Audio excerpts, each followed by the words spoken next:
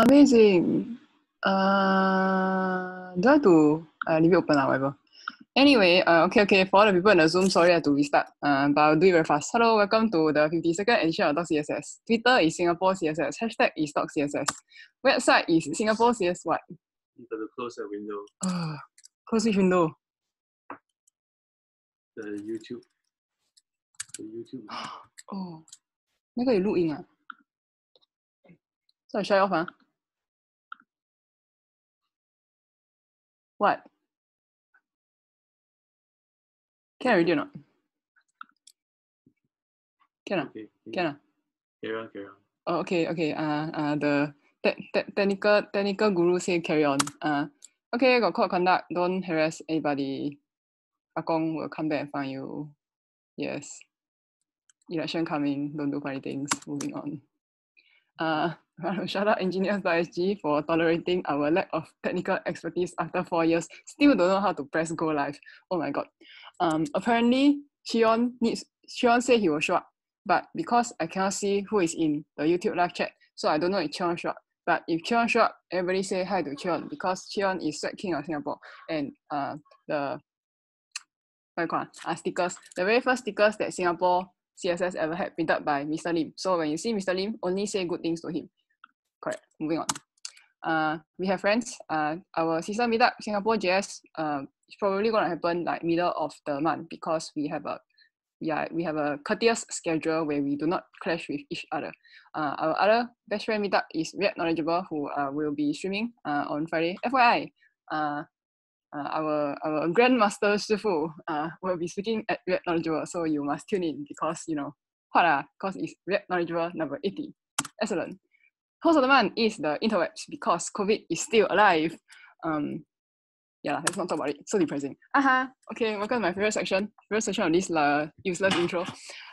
CSS color of the month, as you can see, is a very deep shade of blue. This blue is called medium blue.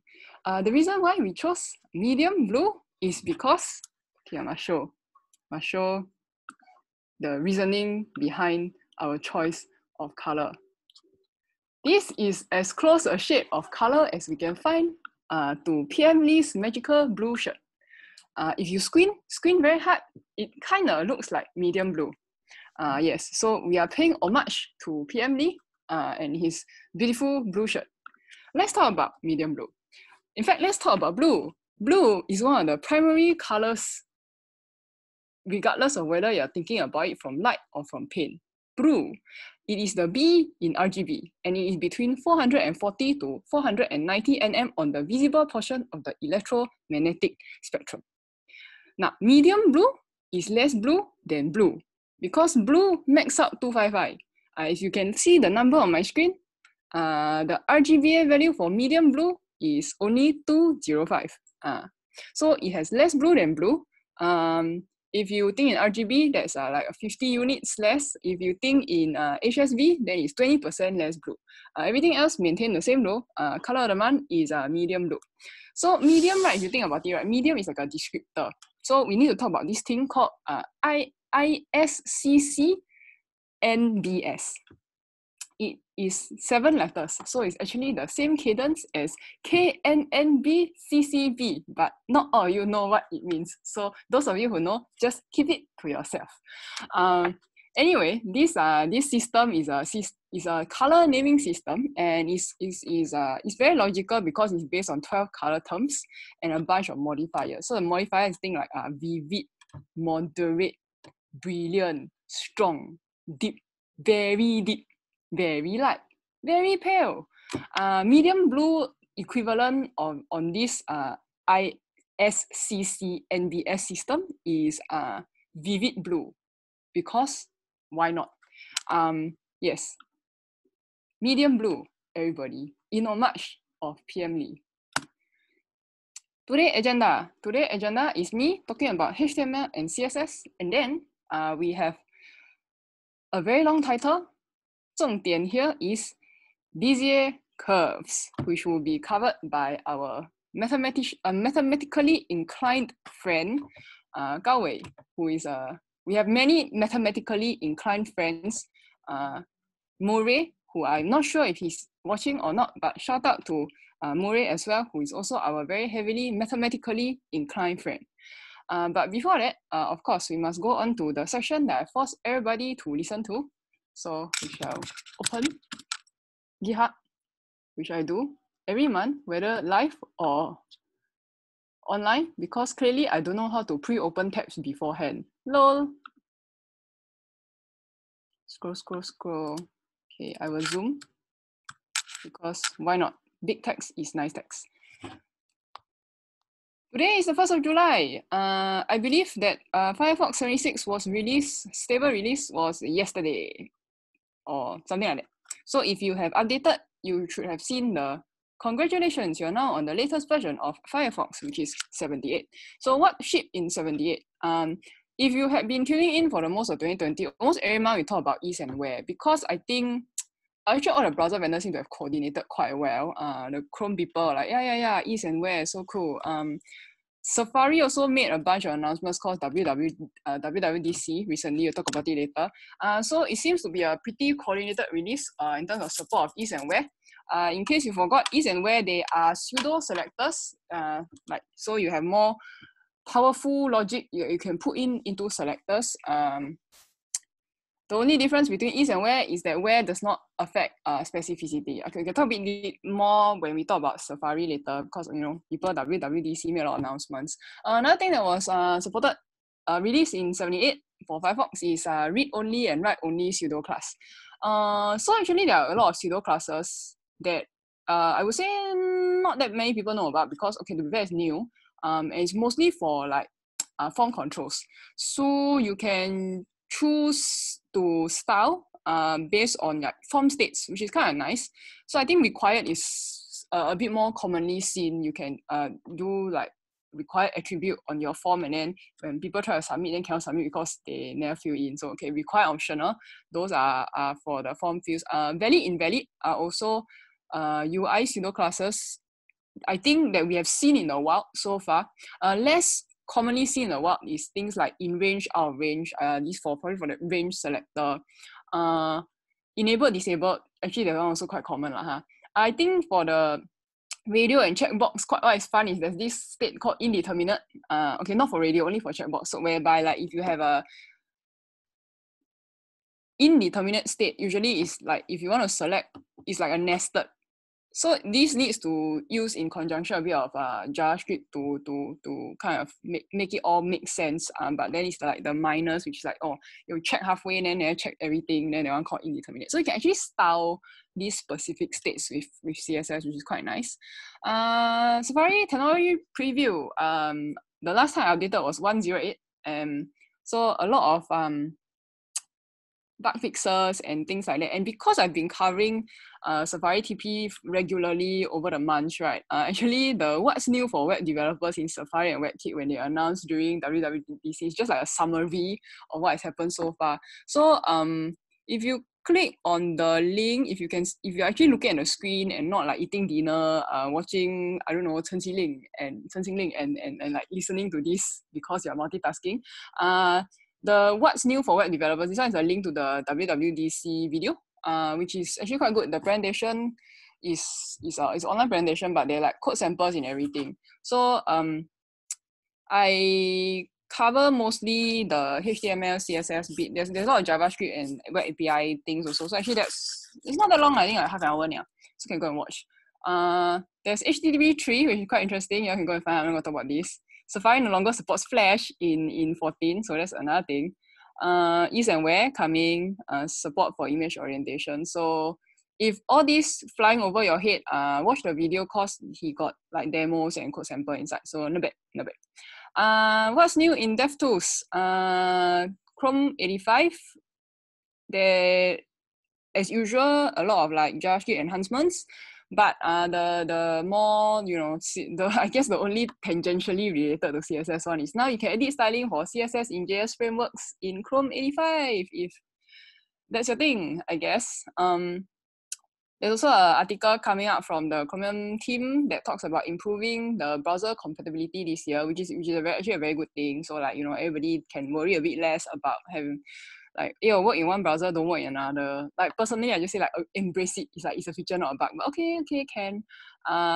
Next point is new in Chrome. Okay, this one is due to popular demand from Mr. Jacob Tan. If you are on the live stream, I got remember leh. Is he? Oh, hi, Jacob. I don't know. You can wash your hands in the live chat. Okay, you raise hand many times. Hello, Mr. Tan. Thanks for joining. Give face me. Translate to Chinese. So, what is CSS overview? I'm very sure I shared my desktop and not just my window. So you all could see this is a copy of Chrome Canary because I like to live dangerously. So first of all, open DevTools. Ding. And then actually I also can't remember go where. I think go settings, right? And you go to settings and then you got this like nice navigation. A bit big. Why like that? Why cannot zoom up? Oh no, it's like Hotel California. You cannot leave. Anyway, experiments. So you go to experiments and then you click on CSS overview. Then I'm going to save, right? It should just work, I think. And then I have to restart. Okay, let's try restart and see if this works. Because clearly I never prepared beforehand. Then 自己 anyhowly. Yeah, got already. Yeah, okay, restart your browser after you turn on experiments. So if you go to CSS overview, capture CSS overview. Yeah.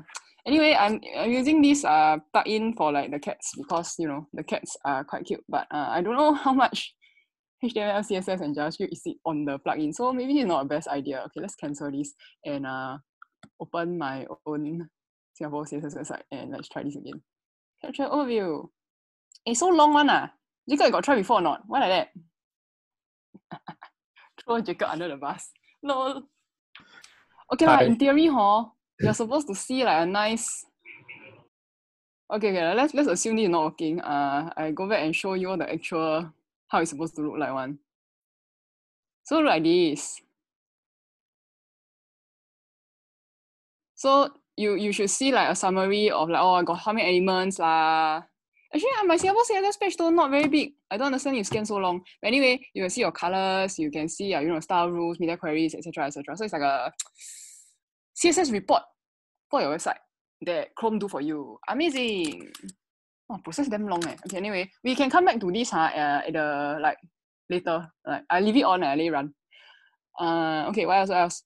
Oh, this one quite controversial. Google confirmed experiment to remove full address from URL, but I actually don't have that much of an opinion on this. Like, I would prefer having the full address. I think this is experimental, so I actually also not very, I don't stare at the address bar like all the time, so I don't know whether it's still there or not. But you can opt out. So I think they're turning it on by default. And then for those of you, for security reasons with capital S or just like want to see the whole thing, then you can turn it on again, I guess. But it's an experiment, so not sure whether this will be a permanent thing because I think the Twitter's quite vocal opposition to this amongst the oppositions. So that's that. Last thing is Flow browser. Okay, Flow browser we mentioned a few times because it's actually the only not big 3 browser engine. So if you're in junior dev, I also got talk about browser engines during junior dev once about the fact that my opinion is that today, right, 20 years later, if you want to do a brand new browser engine from scratch, it's almost impossible unless you have an army of engineers. And a very army of engineers with a very specific skill set. Flow browser is quite interesting because they are not even looking to compete with the big 3. They are actually trying to support a more narrow use case, which is, I think, set-top box. They want to optimize for a different clientele, let's put it that way. So they are a completely different browser engine. I don't think they're based off anyone. I guess they borrow concepts, but I believe, if I'm not wrong, it's written from scratch. But it's not open source, so nobody can see. But because they are a proprietary product, but they've been quite on about like giving updates about their process, and they are also, because they are so new, right? Their architecture is multi-threaded out the box, which is quite interesting because everybody else had to build off whatever they had. So there's a lot of refactoring if they want to move to multi-threading. Firefox, I believe, and Chrome are both actively working on migrating, but it's like you are trying to change engine when the airplane flying, so it's also quite challenging. So maybe for them it's quite good. First, from start you can go different architecture from the start, which is different. So actually I want to talk about this thing called like acid test. Okay, and click in, then you can see it's quite cute. I think some of you must have seen the earlier versions of the acid test before, cause yeah. So for background, right? Okay, you don't want to read the words, I just summarize. Web compatibility. This is the web platform test. They came out with this so-called acid test. So there've been 3 versions so far, but even version 3 was like written in 2008. So it's like it's not that updated, to be fair.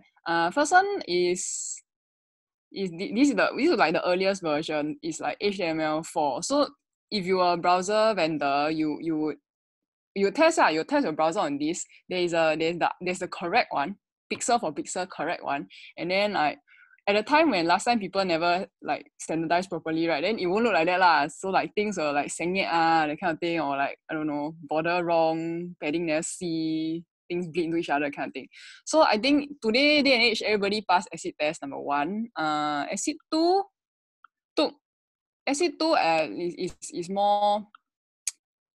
was more tricky to render lah, so to speak. So there's like interactivity also.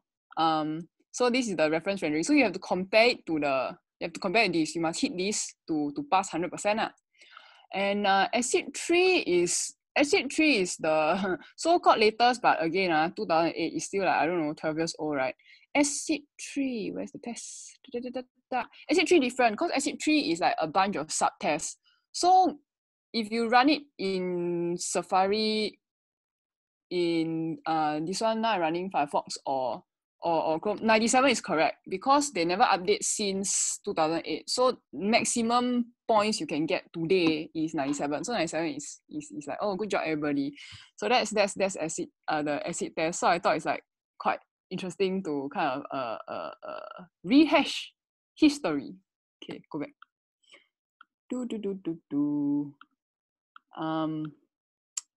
What else? Oh, specifications. The web platform contribution guide published very nice documentation if you are interested. So I thought like talking about the acid test quite relevant. I always talk about web standards. Then web standards is not very far away. Like everybody can contribute one, just people don't want to contribute. But like it's not. Is the barrier to entry. I think they've tried to make it as low as possible, try to make it more friendly. So now there's a very nicely written docs and guides. See, step-by-step guide to fix a W3C bug, and then got like interview lah. It's not bad. So everybody look, they managed to snag WPC.guide. So I don't know how much they paid for this domain name because like 3 letters. But people actually invested money in getting more people to try to contribute back to the web platform. And I want to point everybody's attention to this amazing fave icon. What is it? The fave icon. Okay, I cannot zoom a fave icon, but like it is a rooster. Interesting choice of fave icon. I appreciate all kinds of creative fave icons. Fave icons are very important to life. If you all have realized I've been talking very slowly, it's because I'm dragging for time, because my speaker never come. Okay, now I review. 为什么慧晶今天讲话这么慢? Translate to English. This is why Hui Jing talk so slowly, because I was dragging for time until my speaker showed up. If my speaker never showed up, then I'll just keep talking. You know what I mean? But anyway, on the specification side, nothing really much. Is a bunch of updates for editorial updates. So I think media query level 5 you also don't want to hear already. Every month also talk about media query level 5. And inline layout was updated multiple times this month. So I think they're actively working on the spec. So they're doing like 3 times. Oh yeah, it's just like how I deployed my pull request today. Then realized that I keep missing shit. Then keep adding like one-liner commits. Who knows? So nothing much interesting. The one thing that actually I wanted to talk about a bit more as part of my drag for time strategy is this border rounding. So one of my friends happens to work at Gecko, and he does quite a lot. His Kang Tao is a lot of the rendering bits one. So he wrote quite. I used to like it when the browser engineers write about the back end, cause he had to do like sub-pixel borders. So sub-pixel, right, is related to the whole, how to say my brain not working. It has to do with, you know, sub-pixel rendering. So the thing about this is that it's not very straightforward. The long and short of it is, if you want to render something very crispy, right, unfortunately, all your display, all your screen is still like discrete. It's still based on pixel. No matter how, you know, dense your pixel is, right, it's still 1 pixel. So there's definitely you cannot shrink until minimum. 怎样, no matter how, also need to have like 1 pixel. So now, when you have a very, very, very tiny border, like 0.01, right?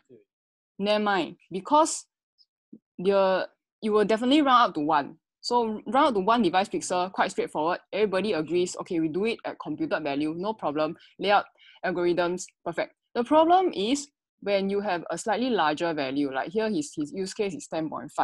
So 10.5 is like big, not big, small, not small, right?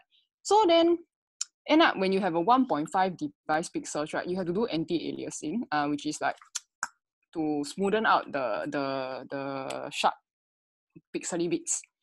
So now this is where the issue comes about, because Gecko, WebKit, and Blink, all of them have their two opposing views, and there's no good solution. So like you are just picking which, like both also got good, both also got bad. So what he did was that he went with he patched it, but like before that, WebKit and Firefox would do would round during compute time. So the bug that was raised was that, hey, how come my border smaller than what I thought it would be? Blink doesn't do that. Blink uses another approach, but Blink's approach actually causes other issues that are not within the scope of the original. But anyway, his conclusion is there are no perfect solution. It's a very short article, so I actually suggest just go and read it. It's quite interesting one. Like, always fun to see how other people do stuff. Constantly side glancing because I don't know whether he's done or not. But anyway, I still got more things to talk about. We must shout out the articles all very interesting, so can read or subscribe to the newsletter. Yo, okay, highlight 2 demos because one of them is by Olivia. So anything that is local, I will highlight. Olivia does it again. Amazing. So yeah, cactus. So amazing. Everybody, please go and hit the heart button. See, I can demonstrate. I show you how to hit the heart button. This other one, this is by, okay, it's not showing up correctly because I never turn on the flag. Okay, we go to Chrome. Our venerable Mr. Lim Cheon made a very Tokong backdrop filter demo. So yeah, can view. They're like, oh hi, oh look, backdrop filter, drop shadow. Oh my god, yay! Everybody, please hit the heart button on that also. Amazing. Moving on. Y'all can keep testing. I got a lot of shit to talk about. Okay. Today's theme is Bézier curves. So are you done, or do you want me to continue Gonggosu, or do you want to Gonggosu together with me? Yeah, I'll join your chat. Okay. Amazing. Zoom meeting. Okay. You own self OT join Zoom meeting first. I can start to Gonggosu. Gonggosu translate to English means tell story. Okay.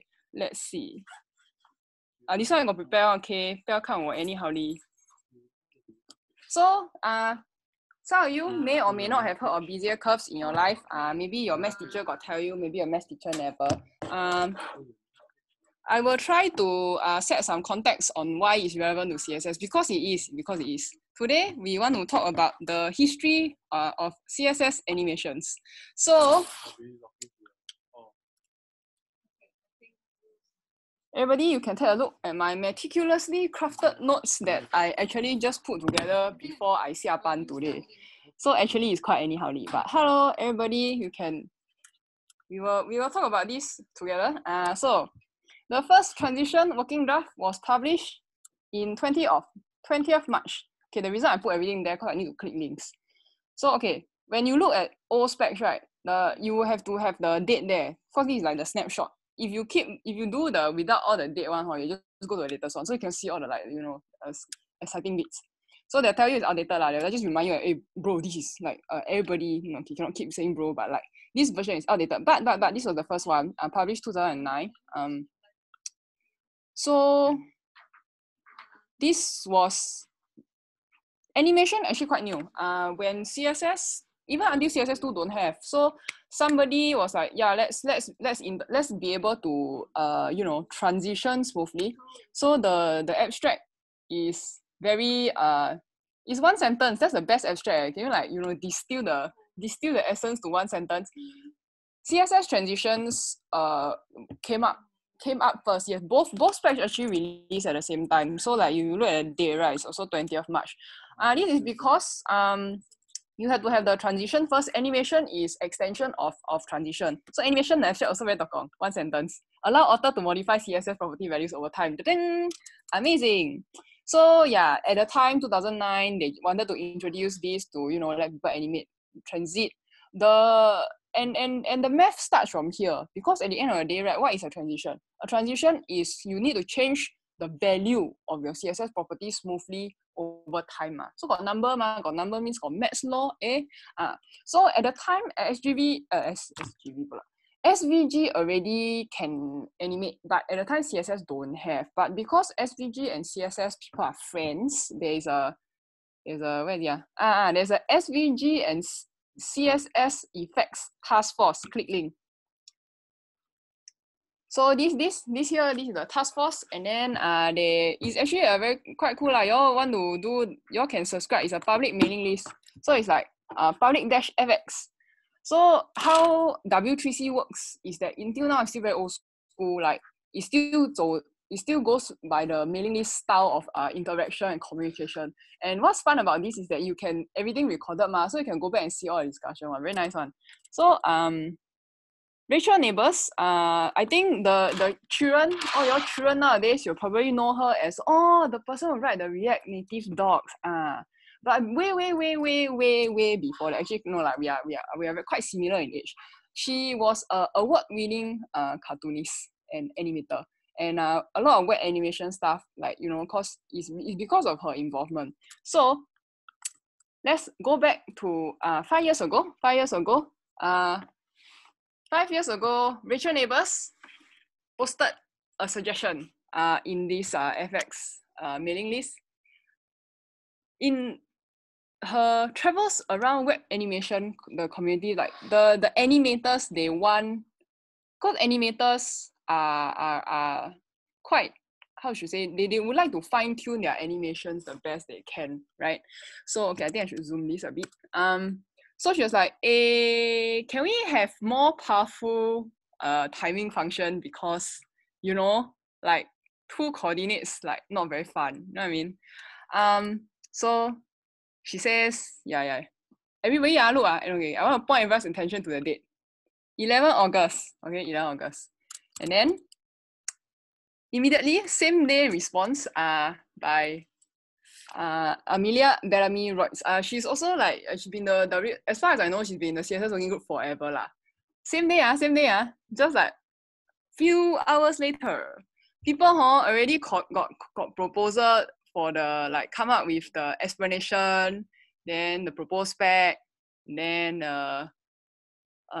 proposed property value, then propose more things, and then within 3 hours. So this is efficiency, everybody. This is how this is also a peek into how a spec potentially comes about lah. So basically, and the maths part of it will be explained in more detail by my mathematically inclined speaker. But the transition timing function takes a number of values that like most of us have used before, like is in, is out. By default, you don't know how to do, then you just put is. Nobody put linear one for some weird reason. But there's also one value for cubic Bézier. Then cubic Bézier, you'll take 4 value, which is for two coordinates. Just like the most basic of basicness. Then people say, these 2 basic already. So actually her proposal was like, can we have like more complicated Bézier functions, which will be covered in my mathematically inclined speakers talk. So that's that. And so then it like, then it trail off lah, because it's a bit, it's very initial stages. So 1 year later, what did WebKit do? WebKit implemented, WebKit proposed this function called the Spring function in 2016. So we should all look at the Spring function. It only works in, it looks like it works here, but this is fake. This is like fallbacked by JavaScript one. But if we want to look at the real one, right? Okay, everybody, install Safari Technology Preview, like the developer you should be. Anyway, okay, everybody can watch this. Click on use system Spring just to prove to everybody that is legit. Canvas object. Look on. There's no exclamation mark, everybody. This one, your browser say, oh, hi, I know what Spring is. Spring is a timing function that is legit. If you try this on Safari, right, Safari will tell you, sorry, I don't recognize. So must be Safari Technology Preview, everybody. So yeah, so if you drag this cute little ball, right, you're like, toing. So the toing thing, right, is Spring lah. But like, so by then, right, this is 2016. This is like story time. Sorry, I'm eating a lot of time. So Spring, right? Spring very specific. Spring can only Spring, right? Spring can toing. Then you want to do other things, how? So it was like revitalized again. Whereby, so Rachel Neighbors chimed in again to say that Spring, that's great, but this would have been solved with the support for more complicated Bézier curve function, right? So if I can open the never, they're not linked to the thread. Okay, no, here. So this again, publicly available information, everybody. You go to GitHub, you go to W3C organization, then you go to scroll. CSS working group draft. So there's like 1,849 issues. Of course, because all the discussion going there, people got name spacing. So you look at the correct tag, easing tag. Anyway, this is the problem in 2006. Go on.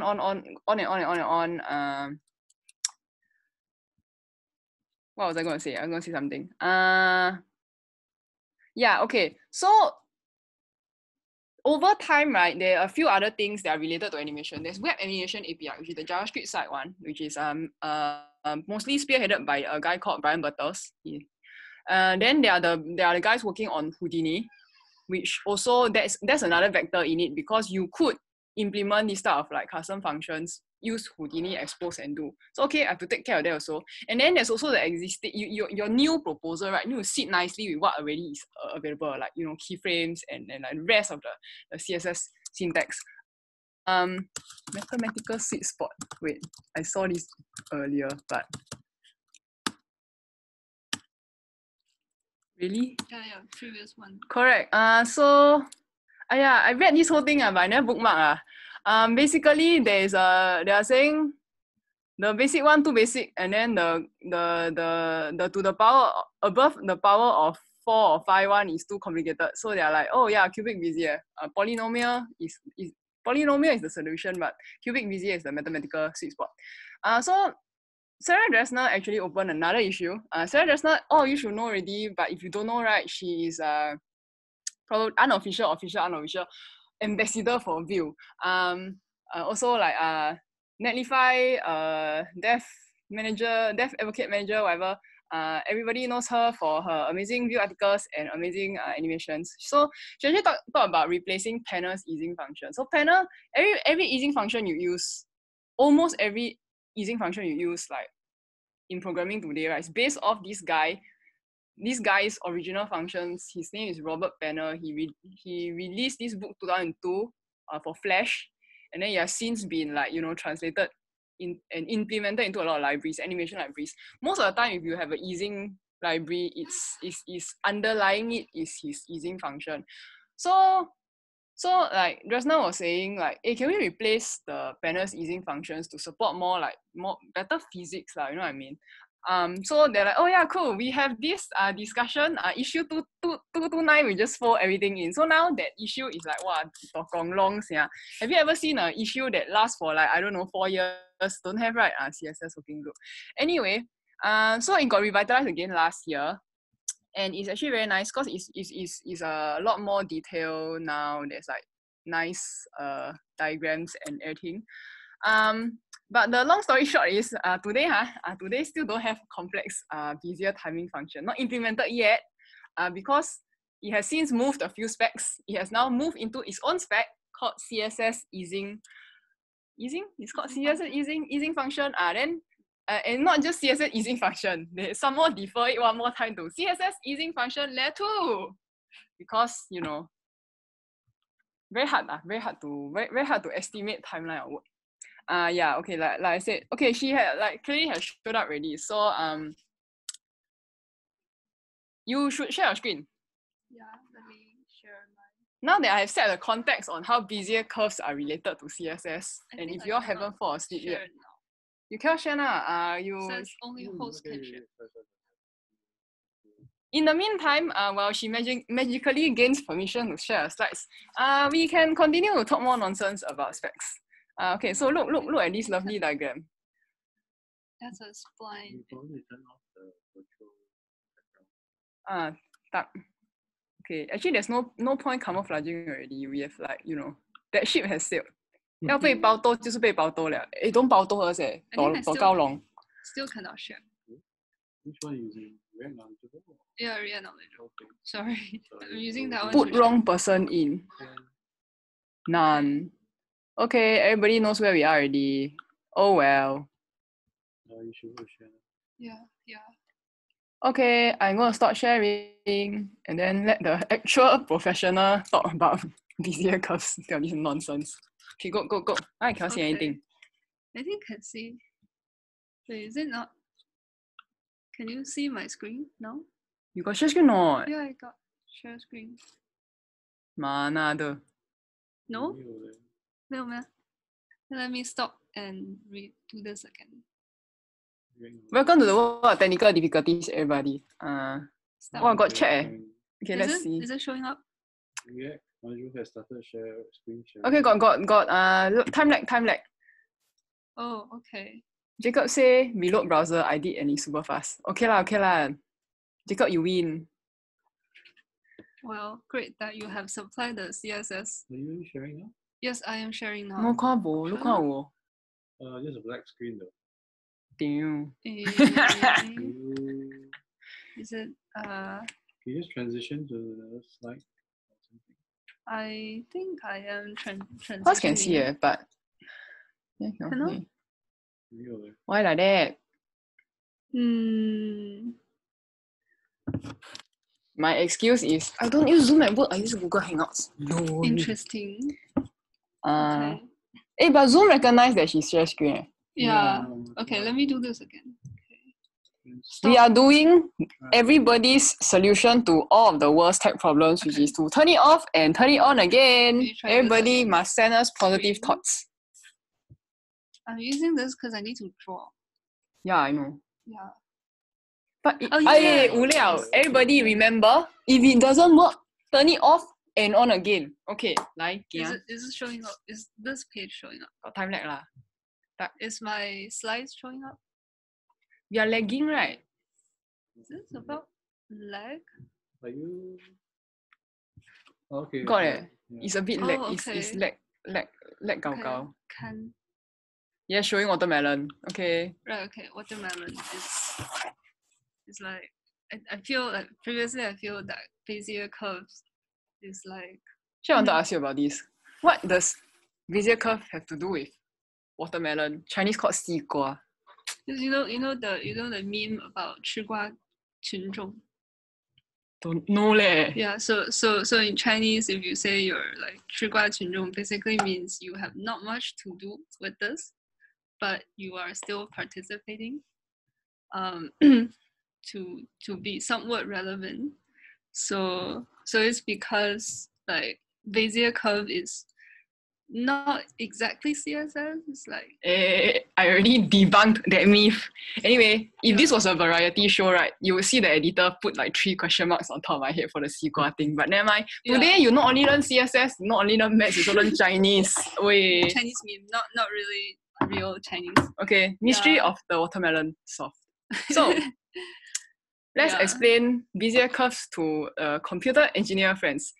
I am technically not a computer engineer, so okay, you can explain it to Shifu sitting opposite us, Okay. who is a computer engineer. You're an engineer now. Yeah, you're an engineer now. That's not my role. But anyway, moving on. So, so it all begins when we try to have some kind of natural animation. Or like the spring, huh? Point. Yeah, the spring is new to me actually, but It's a very cold storage. It's a very cold storage function because only TP got. So they're like testing like. I think they tried to push, then it's like failed. Then they're like, I'm not taking it out, so it's still there. Right. Oh well. So okay, let's see if this loads. This is Google Material Design, design language, and Opinions to myself. it has this. Why doesn't it load? Why not Wi-Fi? Why not on the hackerspace.com Wi-Fi? I thought 4G is okay. Then okay, let me connect to Everybody, Hackerspace 5G. this is how a professional presents. People use iPad. Not like us, huh? Right, We use like on Wi-Fi we liao, on type, Wi-Fi liao. type on the keyboard and then use 2 fingers to type. And then Okay. like cannot even open a web page. Lol. So if you can see this animation, it Yeah. has 2 side-by-side comparison. There's one with easing and the other one is like linear. Why never highlight? Highlight. Why so dark?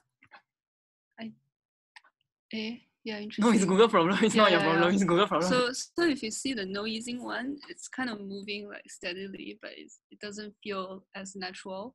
But the one with the easing kind of has a natural take. And then there are different types of easing, like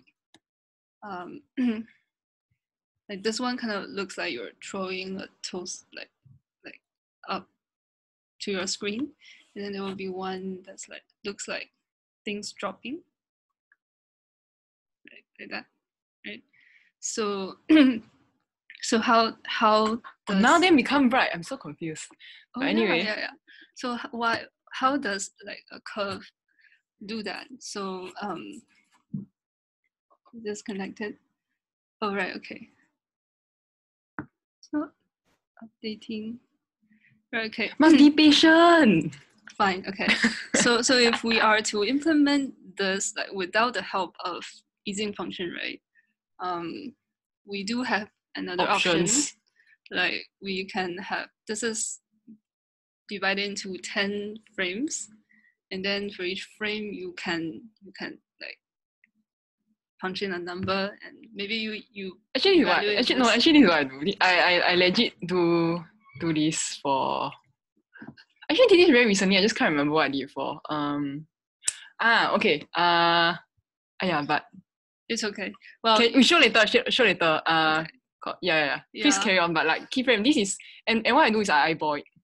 I don't really eyeball it. Like in my mind, I just like imagine. So I did 0 to 10, and then 10 to I think 10 to 40, 40, 50, then 50 up 90, 90, 100. You know what I mean? That's yeah, exactly. That's what you can do. And if you want to be more precise, maybe you can do some like physics calculation to evaluate like how much the thing dropped. At my age, I'm like weighing the pros and cons. I'm like, my youth, physics calculation. My youth, physics, never mind. So yes. Yeah, please. So that's like your alternative. Tell us what the best scenario is. well, anyway, here we have like 10 frames, but you can do better. You can do like 100 frames. Do better. Okay, 10. Moving on. But then, if you have this magic cubic Bézier curve, right? There are some default ones. These are like shortcuts of the actual the actual Bézier curves. But what you have now is you have this magic number, and then actually you do not have to understand what is really going on with the Bézier curve. Don't tell them that. You must say must understand. Okay, I think pretend you're not here. I think my iPad cannot drag and drop this thing. But anyway, no, you be more precise lah. Use your $100 stylus. It's not about the pencil. Like it's more about like the iPad like interaction, right? Anyway, so you I was gonna say something very snarky. When things go wrong, blame it on the machine. Anyway, but you have the option of this. You can drag around, and you can see what this curve looks like, and then the y-axis will be the displacement. So where your moving object is, and then the x-axis will be the time. So if we look at like this curve, right, it looks like it's moving kind of slowly in the beginning, and then as it moves, it gets a bit faster, and then it slows down again. So that's what this curve tells us. Like geometrically, we can do everything, and like our so if you look at the actual animation that is happening, you can test. I prefer to have this with sound. Can someone please do like use wavelength, and then you can like then I can it's easier for me to understand. I need to hear. Anyway. That's a nice one. But anyway, that's somebody's why side project. That's why like our designers actually can give us very specific those numbers, and we just punch those in, like copy those in our code base, and then we have their desired animation. Before we really talk about Bézier curve, we know our end goal. Like we have those like only like 4 numbers, and somehow we get 2 a curve. coordinate. Correct. Yeah. So okay, getting back to the Bézier curves. Patience. Okay. Yes. Wait. Why is this? Remember, if things go wrong, blame it on the machine. I don't know what's going on. Reload. Okay. Amazing. Slides.com. Please sing this better. Yeah. Oh, so shots fired. So yeah. How does it like really work? Like why a few numbers can represent a curve, right? Amazing.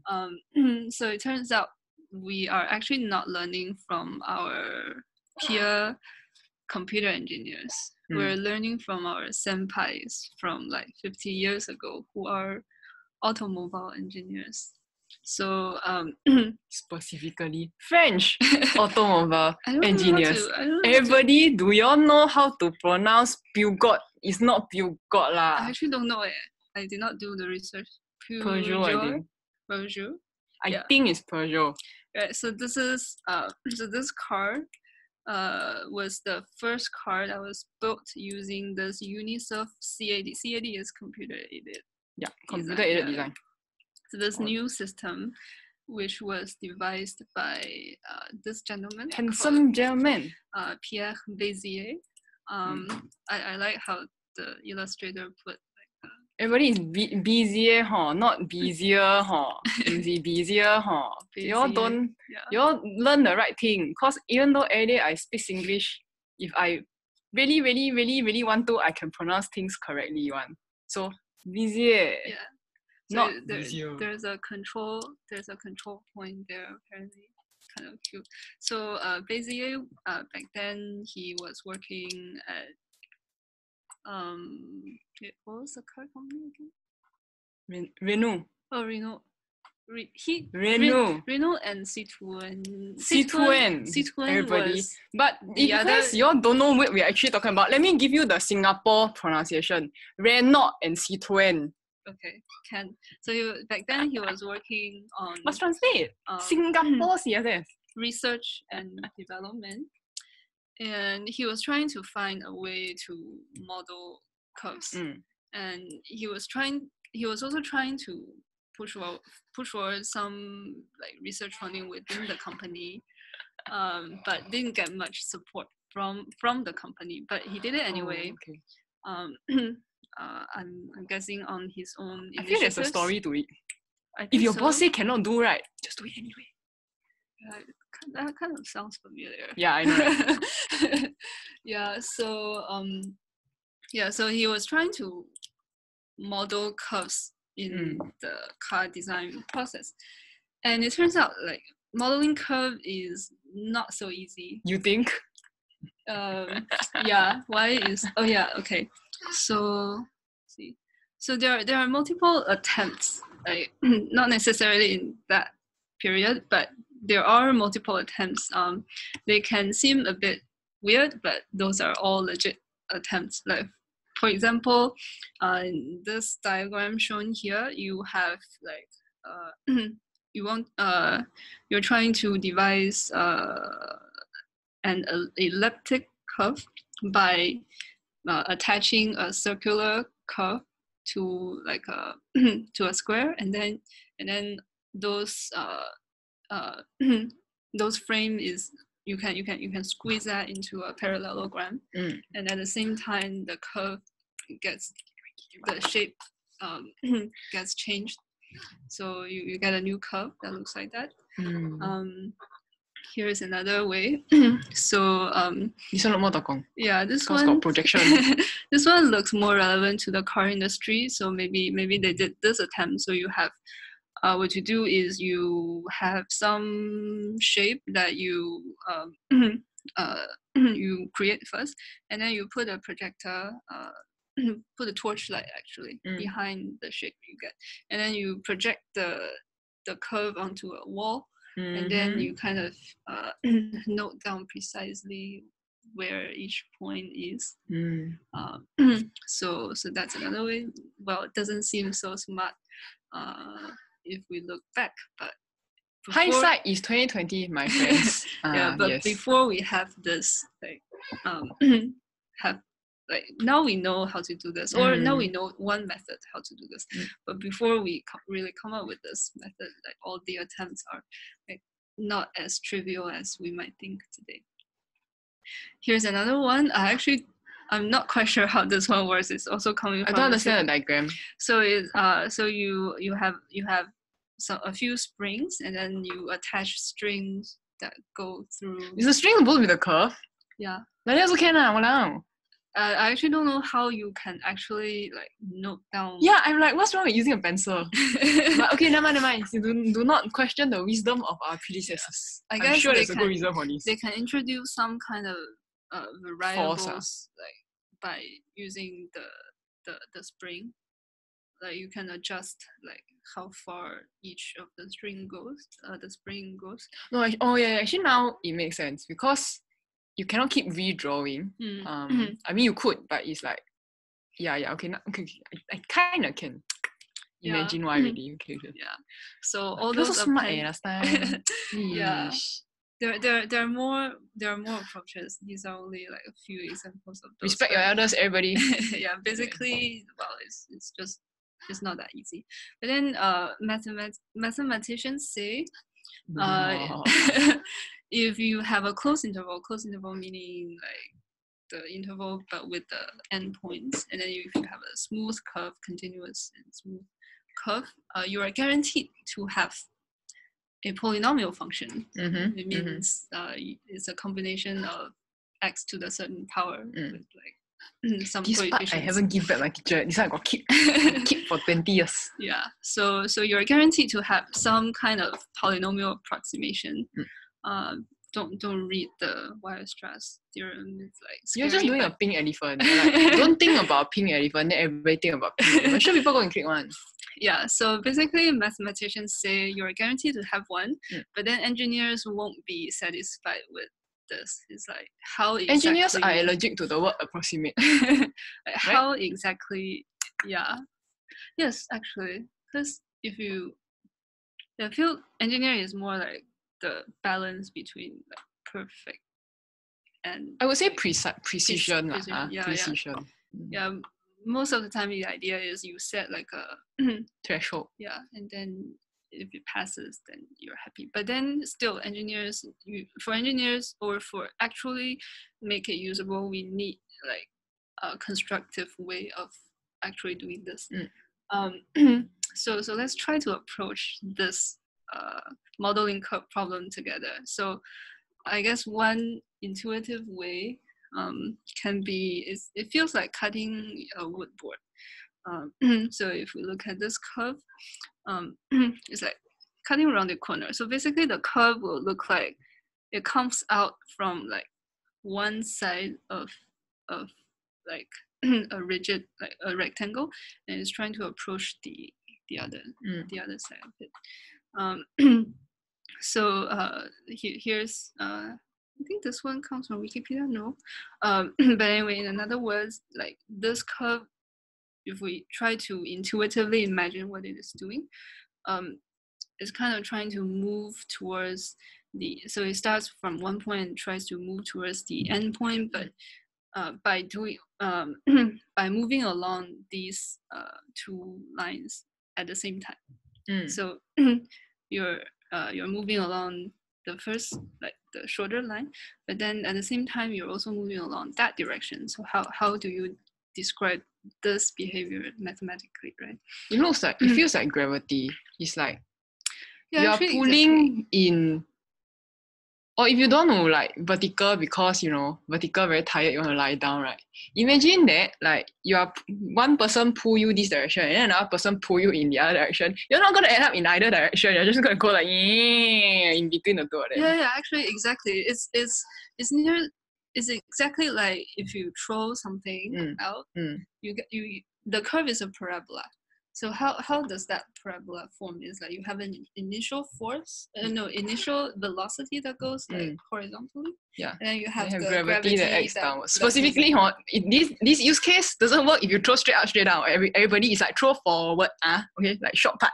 Actually, that one is also, it can be generalized to that, because if you throw up and it falls down. But visually, you won't see it, ma. You will see is the object. You have to plot the velocity onto a graph to be able to visualize the curve. You know what I mean? Like in the physical world, the path you cannot see the path intuitively. It's a bit harder for you to intuitively imagine that, but it's actually the same thing, because the initial velocity, we're used to thinking of it as a magnitude, but actually it comprises of a direction and a magnitude. So even if we're like throwing this, like if I'm throwing it that way, then the initial velocity is not necessarily completely horizontal. Yes, so it's correct. Like, it can go like, likely it will go like towards upper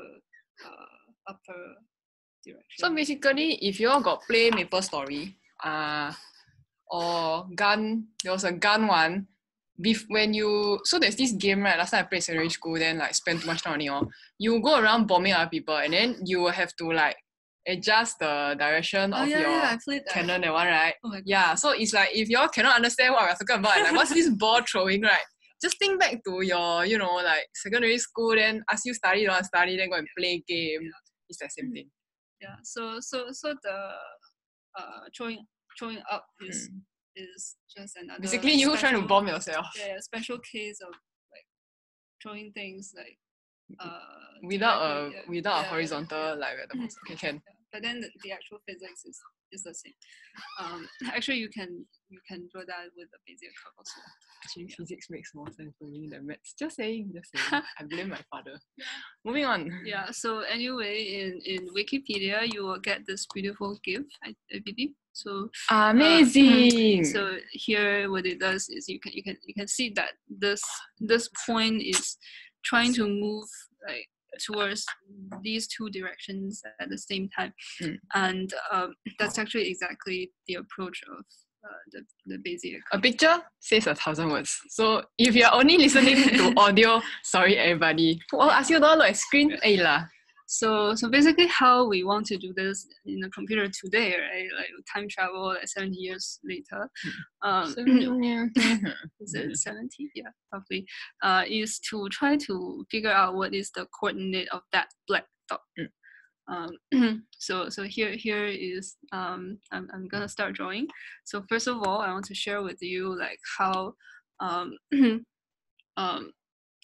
a simple case, like how how we find the final dot with the. Okay, so yeah, let me just start drawing. I don't know what I'm talking about. While she's drawing, right, I will entertain everybody with what Jacob has reviewed the game that I can't remember the name too. Gunbound. Everybody is called Gunbound. Yeah. Jacob, you just dated yourself. You're like almost same age as us. Hey, old man. Just kidding, guys. Always you. Yeah. So basically, for a simple case, I'll just redraw the triangle, but maybe this triangle is like draw your line as crooked as you can, and then like autocorrect straight line. Right? Yeah. So let's say we're trying to find the curve that goes roughly from this first point to the final point, and what we do is we try to depict this as a progression. So if we're talking about progression, we're talking about a number from 0 to 1. 0 meaning you haven't started, and 1 means you finished. Yeah. So so it goes from 0 to 1, and normally we call it T. Maybe that stands for time. So let's say that we want to find the 25% progression of this. What we do is we find the 25% of the first line first. This is not 25%. Let me use another color. Somewhere here. A bit too. I'll keep my snarky opinion to myself. I'm like, they are squares. Yeah. So you find your first line. No, first point on the first line, and then similarly you will need to find your corresponding 25% on the other line. I think this is not 25. I was Everybody just use your imagination and imagine it's 25%. Okay, like I think I got it reversed because I got it like.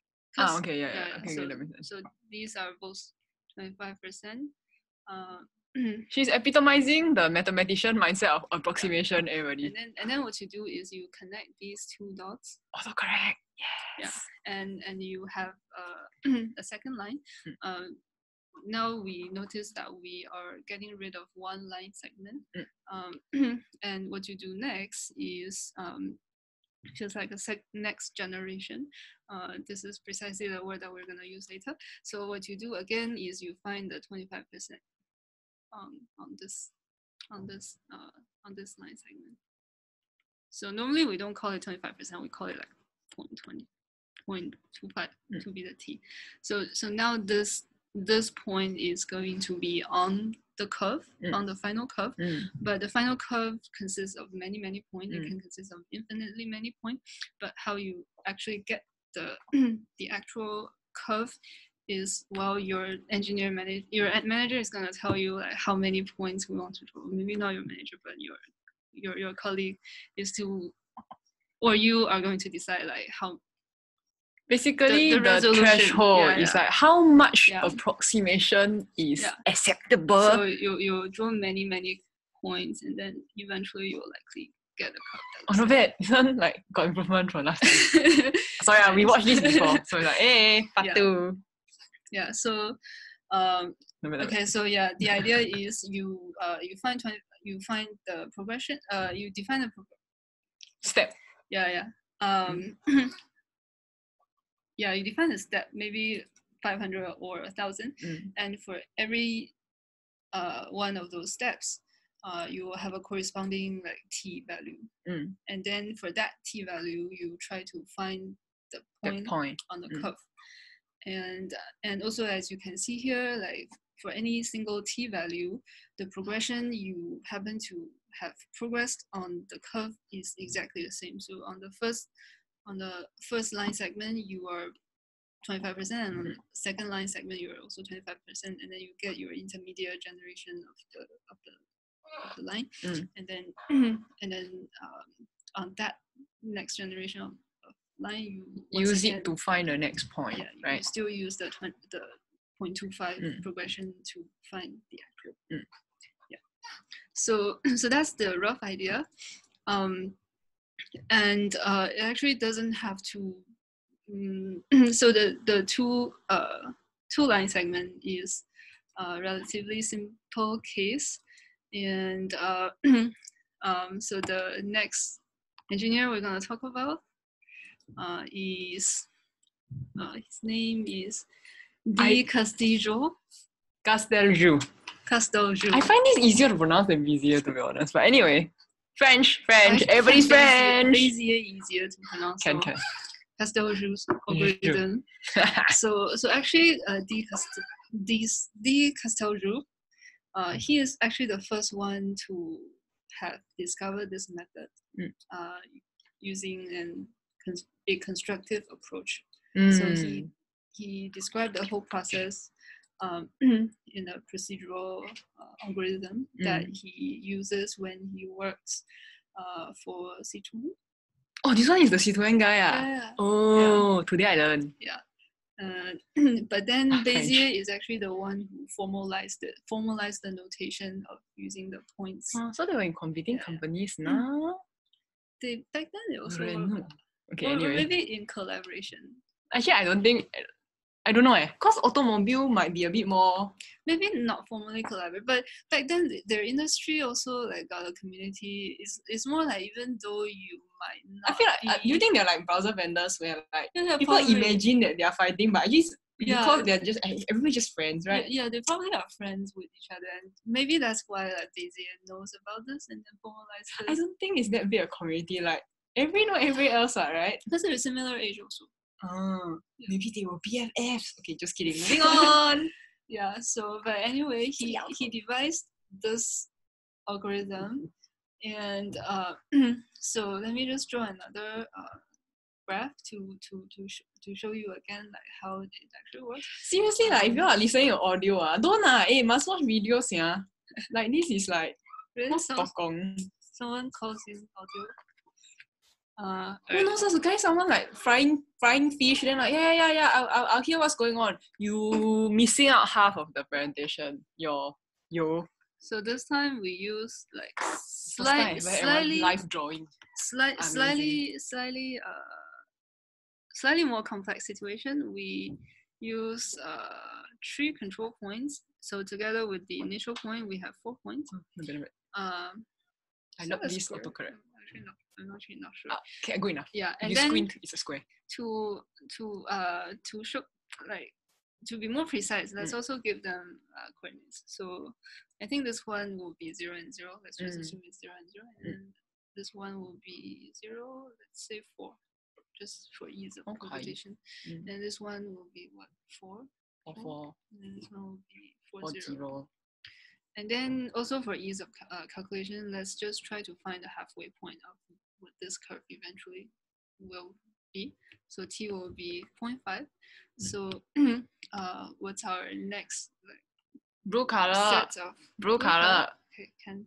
Because which one? Today is medium blue. This one. Oh right, today is medium blue, right? I missed the beginning part. Never mind, it's okay. We already paid homage to PM Lee. Yeah, so that looks like our first one is a bit up. Never mind. Yeah. Again, imagine. And then this will be our second point. Then the midpoint supposed to be the midpoint, so everything should be like sent.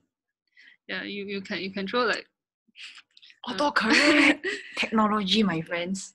So this will be our second set of points, and let's give them coordinates also. So the first one will be like 0, 2, and then second one will be 2 and 4. And 4 will be 4 and 2. Okay, and then similarly, next generation. So we'll find the first point looks like will be here. And then not bad. Next one pass. Here. Approximately acceptable. Lol. Yeah.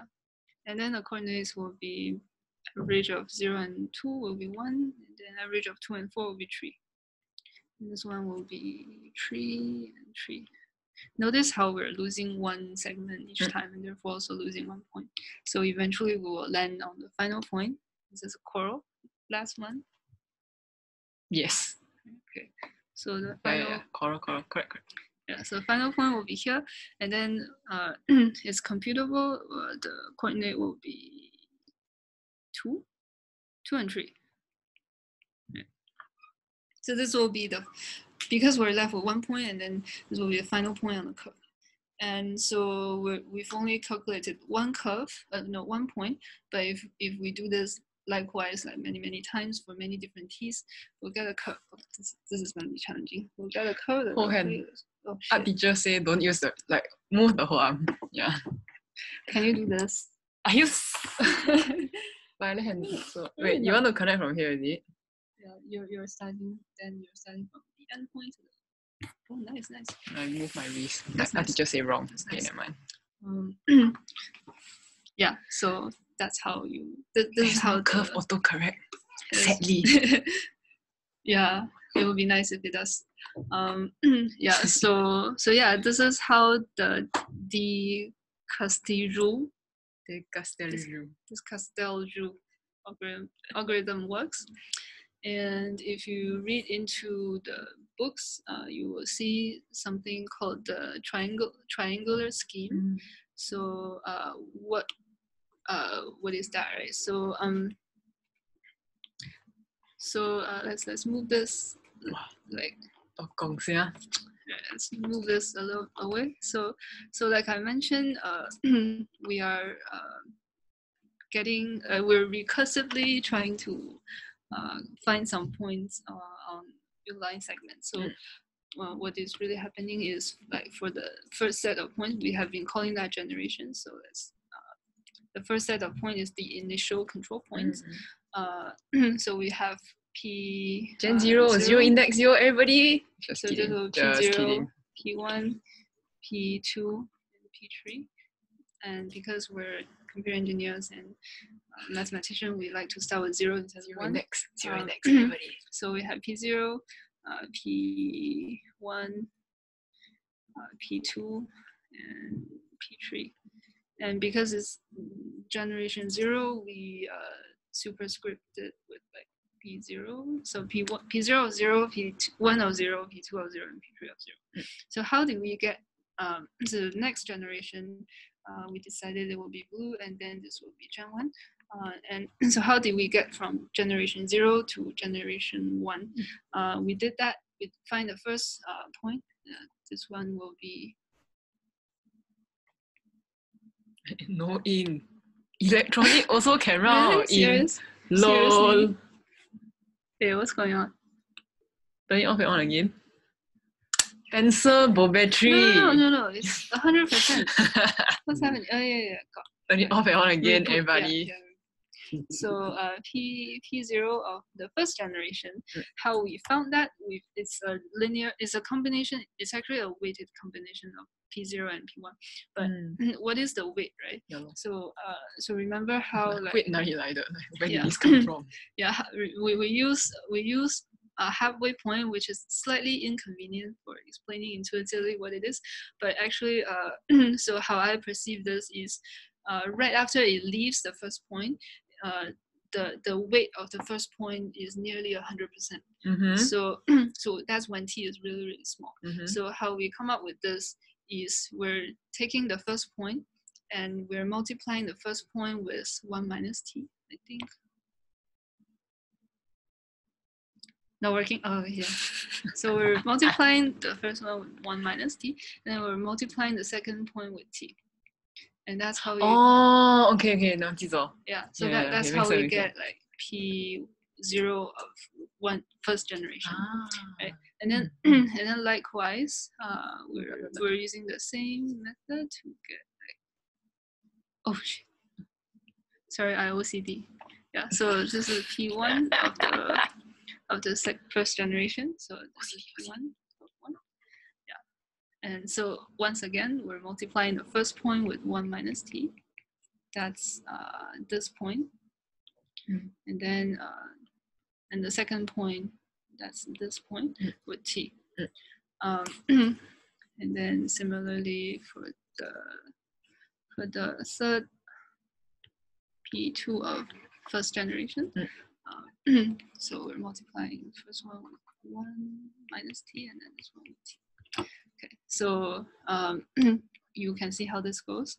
And how do we get the third generation point? Second generation, yeah. 0, 1, 2, yeah.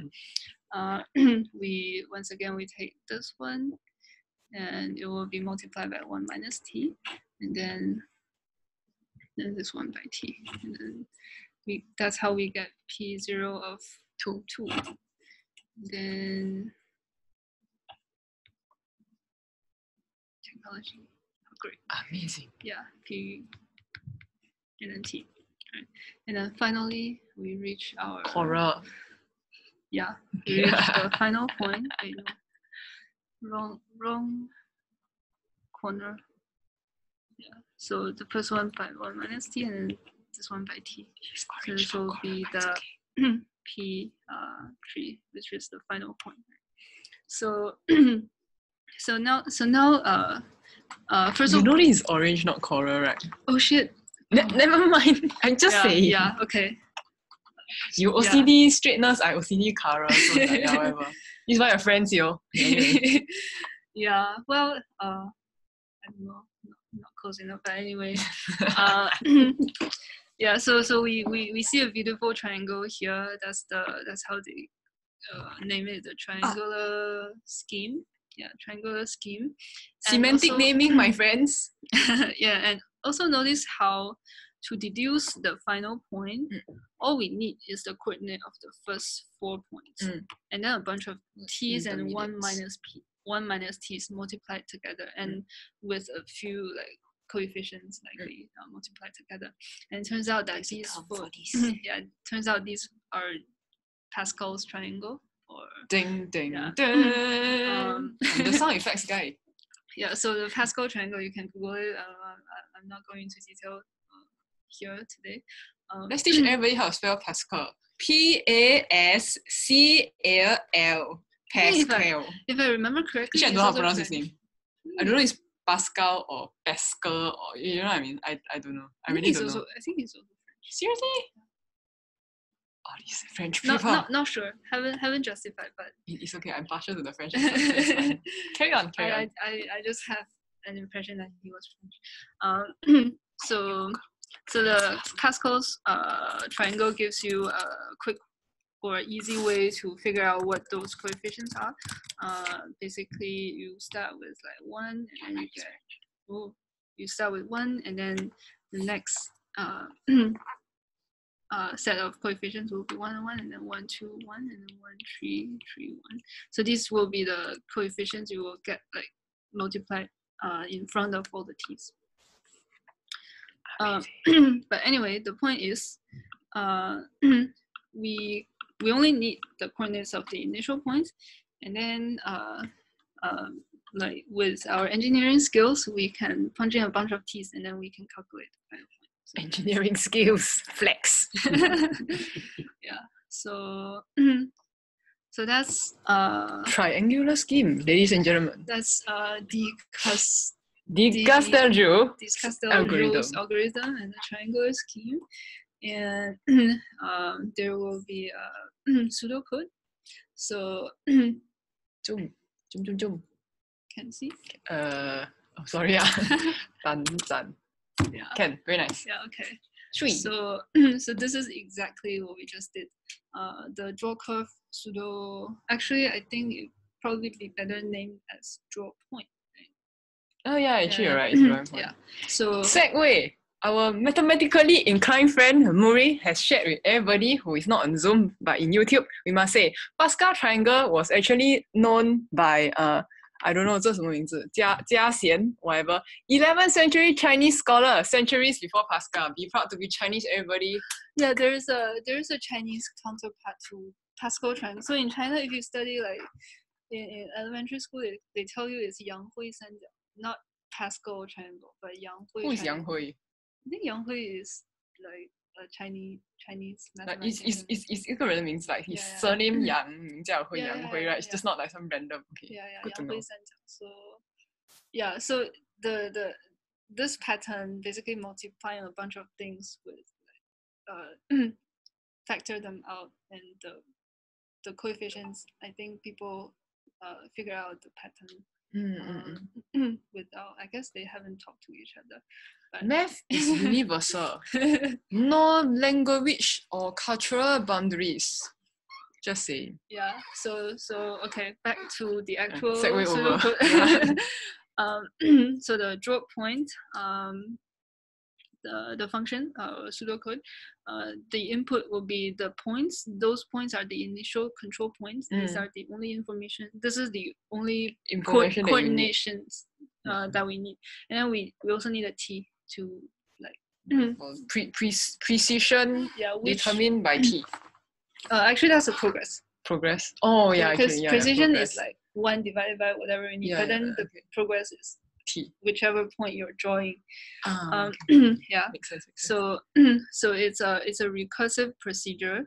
So if we ding ding ding ding ding, the magic word has just come out. Everybody, we're playing drinking game. The word has come out. Recursive. Yeah. So if we reach our final point already, which means we reach the only one point that's left, we draw that curve. We know that point is the actual curve. Point. Yeah, the actual curve. The actual point on the curve. Otherwise, we're not there. It's just a can of we're not there yet.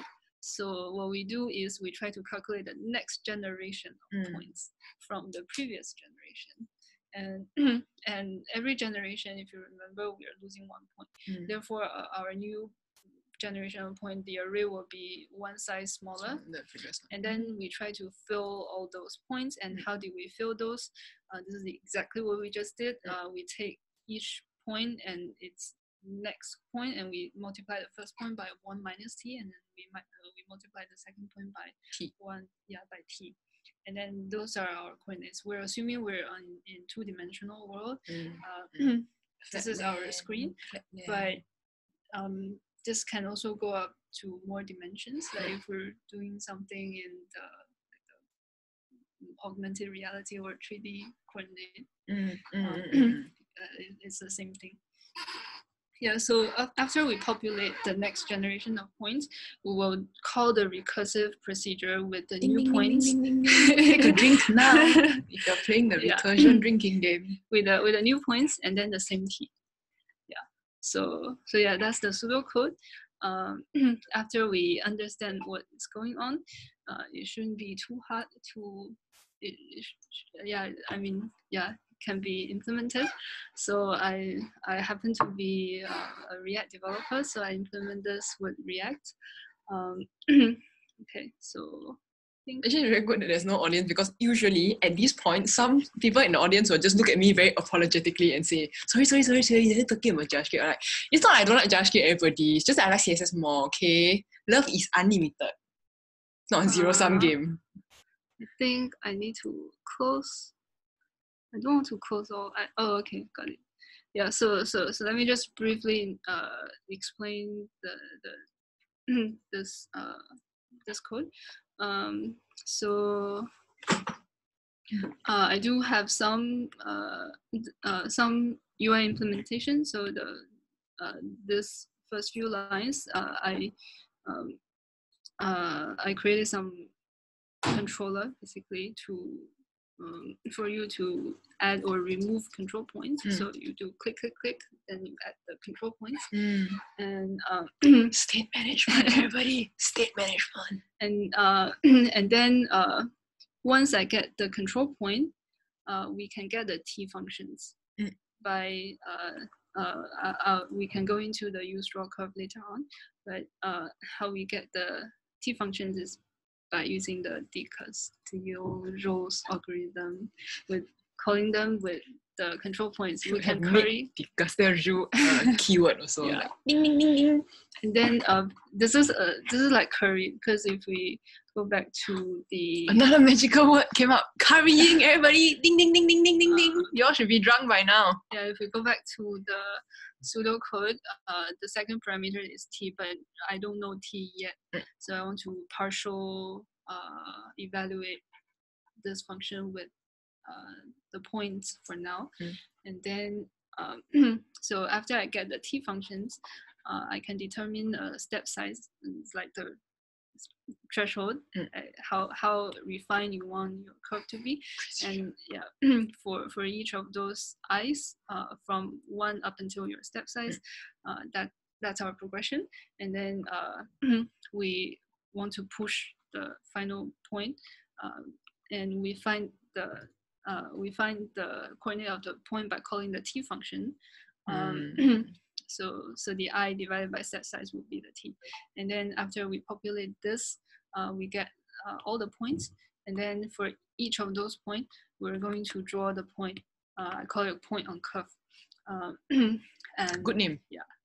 So that's how the code is structured. If we go into the use draw curve hook, we can ignore the left and right for now. So this one takes the array of points, and then it returns a function of t. So how it does that? This is exactly following the pseudocode provided by De Castillo. So if we're left with only one point, we return the point. And then otherwise we will populate the new points, and by doing what we just discussed. So these are the coordinates of the point, and then we return. Once again, let's not worry about the left and right thing first. So we call draw curve again, and call it with a new set of points and the same t. So this is we've never. We did not try to be smart. We follow exactly the steps. So, do you think it will work? Actually, you know it already. Don't give me spoiler alert, ne. Okay, so I think we should. So here, what you can do is you click, get like this curve. You can add, like, magic. You can add more curves, add more points. Where's my air horn? Yeah. I have an air horn. Where's my phone? Use your keyboard. Yeah. Oh really? No, this one not sure. Go. Wait, I have an air horn. Everybody, take a break. Let your mind, let this simmer in your mind. Wow, I locate my 5-year-old air horn. Does it still work? You should my audio 没有 duplicate 吧? Cannot be. Sound board. I hope I remember my own URL correctly. Oh. So angry. Air horn, everybody. Amazing. Later must share. Good thing must share people so people can just click. They don't need to know the mess. I like click. Today my boss very annoying. Yes, click. Wow, today my boss made me do X. Click. Yeah, I think fun. Well, actually, there is a clear, but I think I did like this the other day, and then I'm like, yeah. So, Oh wait, you cannot do a spiral. Ha! Actually, you can. I forgot how I clicked the other one. I think it's a specific pattern of clicking. You can go figure out on your own. Everybody, we'll share the link to the code sandbox later. Shout out code sandbox. Amazing. It's quite amusing. But I also get bored like after a night of clicking. You can't do it too much. Yeah. So ideally, you don't want your boss to piss you off every day. What? Like, why today? Yeah. Every day also. Then that means you should probably you don't get a new boss. Moving on. Yeah. So yeah, that's the implementation. And next, I want to talk about a few properties of Bézier curves. That one is also quite interesting. So the first one is, well, it sounds trivial, but there is implications after that. So the whole curve will always stay within the polygon that that defines it. So what that means is the math term is called convex hull. It's a bit scary, but basically it means if you take a thread and you go around like all of these points, right? And then the final polygon you will get is called a convex hull. So basically the property says your final curve will not go beyond this, like the bounds of the original polygon. Yeah. So the actual so this means you will be guaranteed to have a bounding box. Bounding box is something we're more familiar with. It is not necessarily the actual the convex hull, but you have a constructive way of finding the bounding box also. but you are guaranteed that your curve will stay within the bounds of your yeah. box. Yeah, so that's the first one.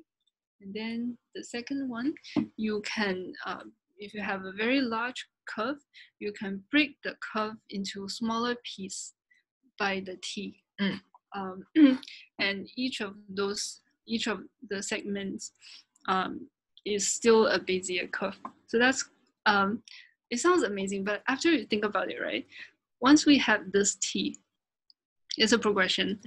But what if I decide to walk up until this point and never walk again? So this point can be regarded as the end point of the journey that I have already walked, but the starting point of the journey that I have not yet walked. So that T separates the original Bézier curve into two Bézier curves.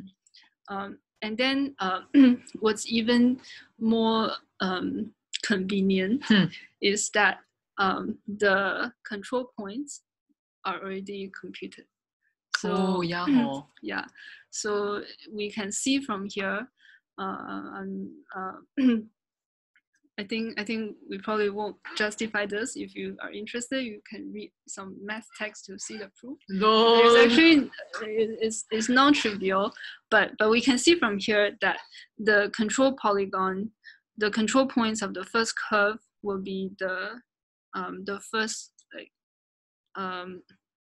point of the first generation, and then similarly the second, the other side is also so this one is rather simplified, but if you have like more control points initially, the set of control points you get is so this is the final point, the yellow one, and then the previous control point will be the last control point of the previous generation, and then the last control point of the previous generation. Yeah. So with a bit of logging, we can actually also have all the control points of the first segment as well as the second segment. So this is what the left and right thing that I just talked about. And you have a similar pseudocode as well, and you can check out the code. I think today I won't go into the detail how to do the left and right thing, but basically this is how you can actually draw the two smaller segments of the curve without even computing any more control points. Yeah, so I actually just talked about this already. Yeah. So moving on with life. Yeah, okay, so this is the pseudocode. We won't go into detail today. And then, with the two properties that we just talked about just now, right? It has like implications that I imagine my engineer friends will like. Basically, it means you can find the intersection of any two Bézier curves by continuously breaking down your initial Bézier curve. And then after you break them down, your two curves each will have smaller bounding box, and you can check whether your bounding box has overlap again. And so you reach the point where either your set of bounding boxes have no intersections at all, or you keep going and you still get intersection, and until at some point you reach pixel level. So you're drawing one single pixel and they're still overlapping. Then so mathematically, either they actually not yet touched, but they're really close. They're just really near each other, but close to a point where you no longer care because you're at pixel level and people cannot tell the difference. What's the term for a curve that reaches, like keeps getting closer but never touches? There's a name for it, right? You know? Yeah, but I also cannot recall the name. Yeah, okay. Or you really have found the intersection point. Yeah. But then that's the engineer side of this. You have a threshold again. Once you pass that threshold, you still get the intersection of the bounding boxes. Then you just take it acceptable approximation. Yeah. then you get your acceptable intersection. What's this? Check code. Is this a note to self? Oh yeah. So, and it's not in the right order. Poly Bézier curves which are still not implemented in CSS. Everybody. Yeah, this is the I think in the issue that you shared. Yeah. Yeah. So basically you can join. It's not really joining. You're kind of connecting Bézier curves to form. This is no longer one Bézier curve, but they're like segments of Bézier curves. As you can see, the name is not cubic Bézier, it becomes poly Bézier. Yeah. So these are like air horn. Yeah, these are like multiple Bézier curves, like joining together. I think since I'm no longer drawing, let me stop sharing. Can I? Let me stop sharing here. Do whatever, man. Yeah, because now I need the power of a laptop now. Yeah. So let me share from here. Does it work? Not yet. Okay, I got sound effect for when it works. Okay, let me finger 准备好了. You can test the action. Does it work? Oh, nice. What's this? Final Fantasy. It's called Victory. I got a lot more. We can discuss this soundboard later. Okay. So so you can join them to form poly Bézier curves. That's actually the sweet spot that we just talked about. So they look nice enough, and but then they also are backed by all the math behind the Bézier curves. So basically, here's how it happens, like intuitively. What you want to do is you want to match both the velocity and the direction of the two curves. So you can see from here, like these two segments are same length, and then they're pointing away from each other exactly 180 degrees. So what happens if they're not like that, right? So let's say like this. Maybe it becomes really short, but still roughly same direction. You can see that the point is moving much slower. Or if you get like this roughly the same length, but pointing at another direction, you also see like a sharp turn there. Yeah. So what you want to do is to make sure that the velocity matches at the joint. So this is why, like I think once you see this picture, right, so here it is a poly Bézier curve, and each connecting each other, and then based on the restriction that I just talked about, if we change something here, and this side will try to match that that segment. So this is why like it's kind of like everything is moving. But then if we use cubic Bézier curve, you can imagine if I change it here, only this segment will move, but this part won't. So this is how you can actually make some local changes, but without affecting the whole curve. So that's I believe that's part of the reason why they choose cubic Bézier curve, because you have this this nice property that goes around the globe, the non-localness. It's like a limitation of Bézier curve, but then you can keep connecting, and then to form a more rich curve that you might actually need. At this point, I guess it will be more relevant for those of us who have to do graphics. So this is the reason why I thought about the timing thing earlier, because this is not really CSS, but it is very, very relevant for SVG, because I don't know how many of you would hand draw your own sheet, but like I did have to hand draw my own sheet in a past life, and like clearly maths is not my strong suit. So what do? I use to measure my eyeballs to eyeball all the diagrams. You might actually enjoy this game. It's called Bézier game. So what you try to do is I think this is what a graphic designer So basically, if you use like Illustrator or Figma, Sketch, they will. If you use the pen tool, this is basically the same interface. I'm apparently like not good at this game. Can practice one. You can Practice one. Practice makes perfect. Yeah. So limitations. One is like I mentioned, is not local. If you remember when we calculate model shapes. Typo. Oh, model. Yeah. How to what is a model shape? Very confused. So capital K. K confused. Confused. Yeah. So anyway, non-localness talks about how if you recall how we calculate a point on a curve. We actually so at every segment takes part in it. Yeah.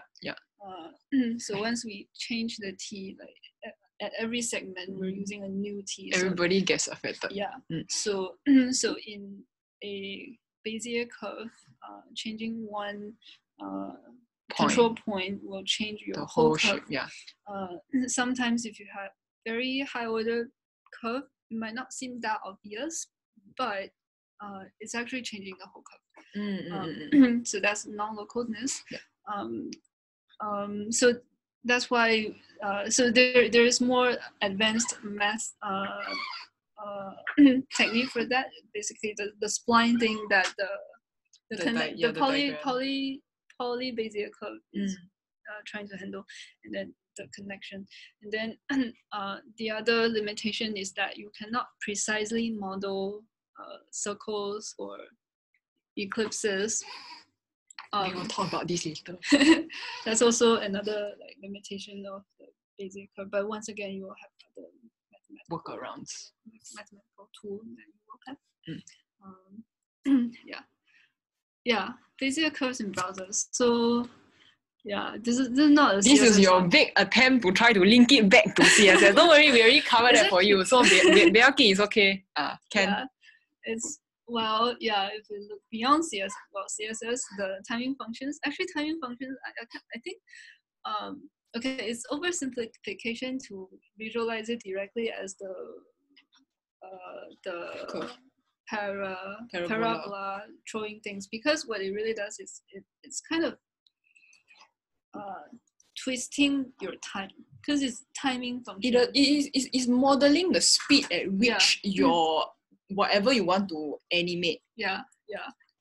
So CSS definitely one use case in our work, and then SVG paths, which we also already talked about already. Oh yeah. So in SVG, if you draw a path, the SVG command goes like there is an M, which means move to, and then L means. Okay, I think I'm not explaining this like properly. So while you scroll, okay, you're there. I was gonna say something about SVG, but never mind. You finish first. Yeah, so the path is, you define a path this way. The letter M means move, so you move to 100 coordinate, and then L means line. So from 100 you draw a line to 300 and 100, and then you draw a line again to 200, 300, and then Z means you close the curve. But then you don't have, you might want to draw a curve instead of the straight line, and so that's the cubic Bézier curve commands come from. It's a C, and then S is slightly different. It means to use the previous endpoint as the first control point. And then so it's actually implemented in SVG already. And then you have two options. You have the cubic version. You also have the quadratic. Quadratic means 2. Power 2. Power 2. Yeah. Cubic power 3, everybody. So just in case you forgot what your secondary school math teacher told you. Yeah. So basically, cubic means you have 3 control points, and then quadratic means you have 2. Yeah. What was the thing you wanted to talk about? Oh, okay. Some people who you are in the data visualization space or web development, shout out Shirley Wu, who showed up. We managed to get her for JSConf Asia in 18. She's actually quite if you do data visualization, you'll know who she is, Shirley Wu, and she draws SVGs by hand. Based on, because now you already know the secret. She already explained to you what the C, what the M, what the L is. You can actually, according to her lah, it's faster for her to draw by hand. But yes, SVGs, you don't really have to draw them by hand after you know this, but you can tweak because you know what number to tweak. Because I actually also tweak my SVGs by hand, but I don't draw them by hand. I just tweak the numbers by hand. Yeah. So basically, cubic. Bézier curve already practical applications of cubic Bézier functions. Everybody. Yeah, if you do not want to write the Castillo ding by yourself, you already have the browser already done for you. Because you think you're very good at maths, but the browser can do maths better than you. So it should not be surprising to you that Canvas has its counterpart. It's also Canvas. I love my soundboard. I'm sorry. So it says Bézier Curve 2. So it's also because semantic naming is a thing, everybody. So yes, 这个是我的中意的 topic. So if we take a step even further, like this, of course, browser also render fonts, but then this is a superset. Browser is a subset, but superset is graphics, rendering, everybody. So a font glyph is defined like this. Once again, this is not a single Bézier curve, but it's more like should we have a font talk one of these days? Oh my god. Actually, Tiger talked about this. 来，派你去 no hard shell. Try. I'll try. So a font is saved in the computer this way, and this is actually just a bunch of Bézier curves. This is how PostScript works, everybody. PostScript. Next slide, PostScript. So it's actually it's Bézier curve empowered programming language. PostScript is the very first vector font released by Adobe. I can't remember a name because I've not given this talk in 2 years. But this is essentially what they use to draw vectors. Use.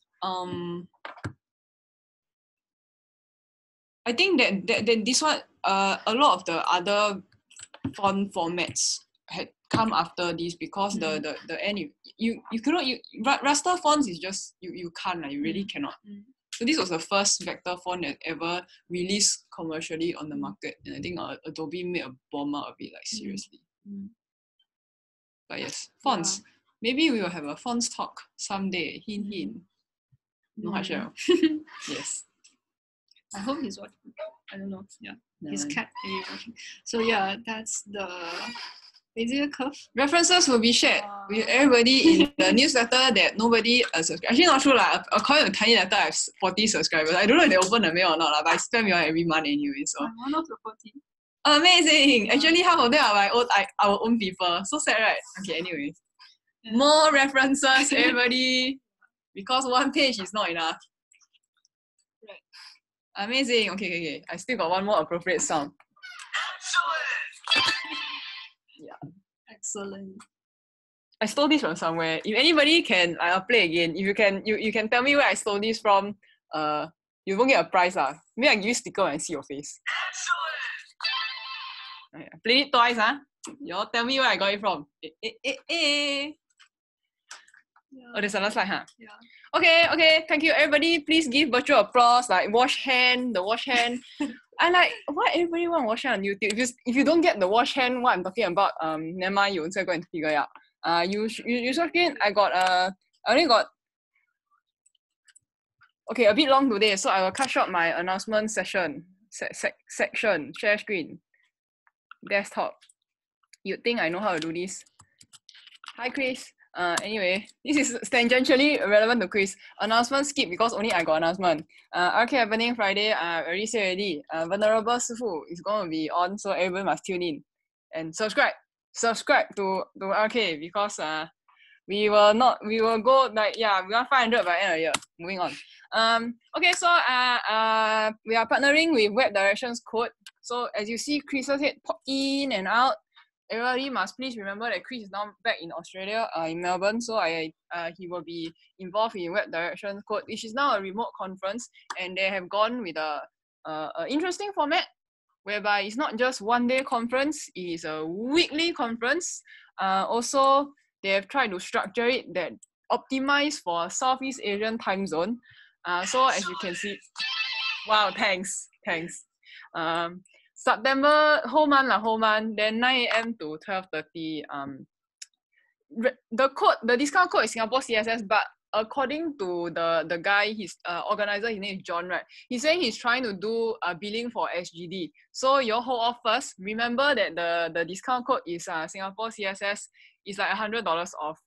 So I let y'all know first. I implant this idea in your brain. Like then y'all can mark your calendar first. Like if you want to go and part-tour, no. You bring the part-tour person to come watch this conference with you. But anyway, I'll keep reminding everybody about this, just let y'all know first. So yes, it's CV now, phase 2. Y'all could have gone out to, like, I don't know, go and meet girlfriend, meet boyfriend, meet wife if the wife or husband there live with you. But y'all still chose to tune in, and we are very thankful that you continue to support the most anyhowly meetup in Singapore. Wash your hand, don't touch your face, don't touch any other people. Okay, thanks. Bye. We will see you next month if next month happens. All right. Cut. I don't have the YouTube window open because I was forced to close it. So like somebody please turn it off for me. Thanks. Oh.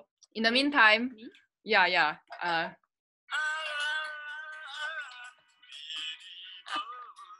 The non-local won't get this. What's that? 你应该有听过吧? We'll explain to you later.